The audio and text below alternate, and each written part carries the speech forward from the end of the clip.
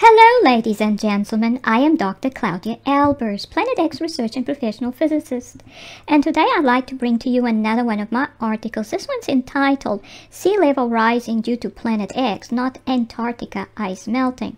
Now, according to various reports published through various news outlets, a large cavity has developed under the Thwaites Glacier in Antarctica, which indicates that an amount of ice equivalent to 14 billion tons has melted under the glacier in the last 3 years, which, according to the reports, would seem to indicate that the Thwaites Glacier is melting quickly from underneath, most likely due to the ocean warming up. The Thwaites Glacier has a surface area equivalent to the state of Florida, and if it were to melt completely, it would lead to the ocean level rising by 2 feet.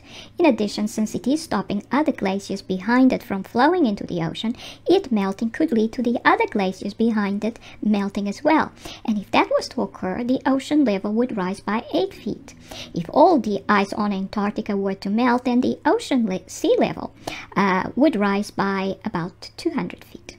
And this explains what happens, how the glaciers melt from underneath, and glaciers flow towards the ocean. They break up at the edge, and that leads to the formation of icebergs. And then the ocean melts the glacier from underneath, and huge cavities such as the one found under the Thwaites Glacier seem to indicate accelerating melting of the Antarctica ice shelf. So let us calculate how long it will take for the whole glacier to melt at the current rate of 14 billion tons, which is 1.27 times 10 to the 10 kilograms in 3 years.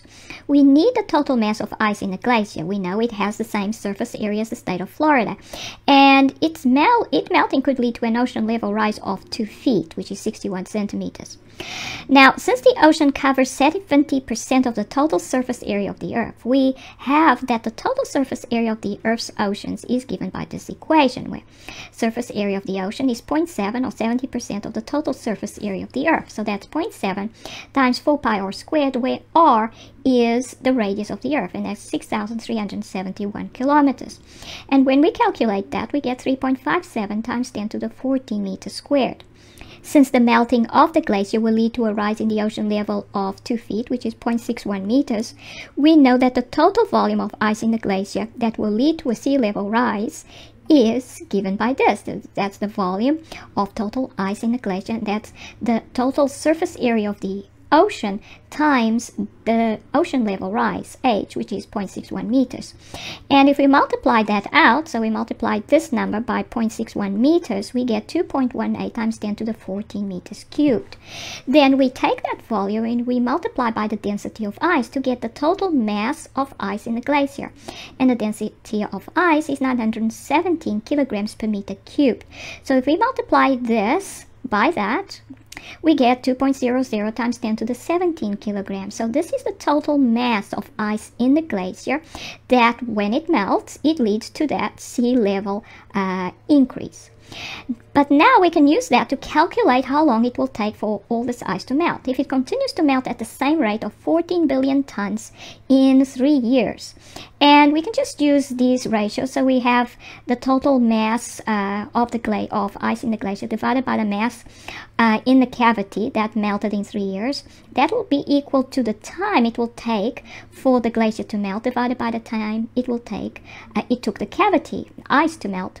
And so we just rearrange the equation so that T glacier is the subject of the equation. And now we have 2 times 10 to the 17, that's M glacier, divided by 1.27 times 10 to the 10 kilograms, times the time the cavity took to melt, which is 3 years. And when we calculate that, we get 4.7 times 10 to the 10 years. And that's 47 billion years. So that's how long it will take for the whole Thwaites Glacier to melt. Now, is this some kind of joke?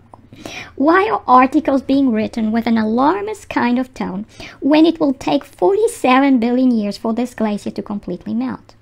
Note that even if the melting rate increases 1,000 times, it will still take 47 million years for it to completely melt. This indicates that these alarmist reports put out by scientific organizations contradict the measured rates at which the ice is melting and are thus illogical.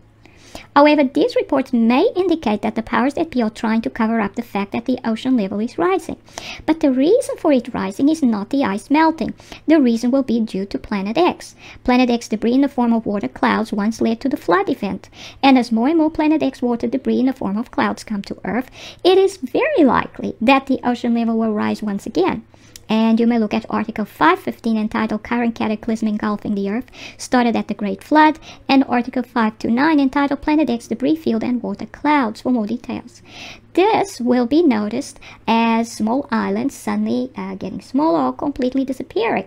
And there was a report late in 2018 of a small island in Japan suddenly disappearing.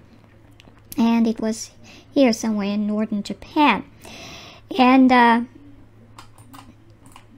however, since the Earth is also expanding and may expand more in certain places than others, it is also possible that new islands will appear. And this is probably why the ocean level has not risen as much as we would expect, because we have increasing amounts of water reaching the Earth all the time, but the Earth seems to be expanding as well.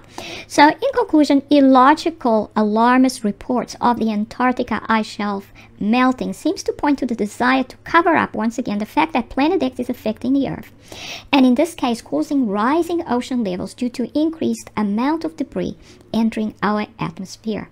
And these are the references. This is Dr. Claudia Albers, Planet X physicist. Thank you for watching.